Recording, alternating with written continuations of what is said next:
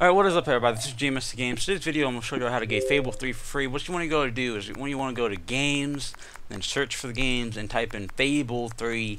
What I did is scroll down. It's under speculation that Microsoft may have messed up and given it for free, or it could be speculation about it's free for E3. We have no clue. I already have downloaded it. I'm actually in the middle of downloading still. But in the video, it should... When you go to download it, it should still be free. It should say download free or download $19.99.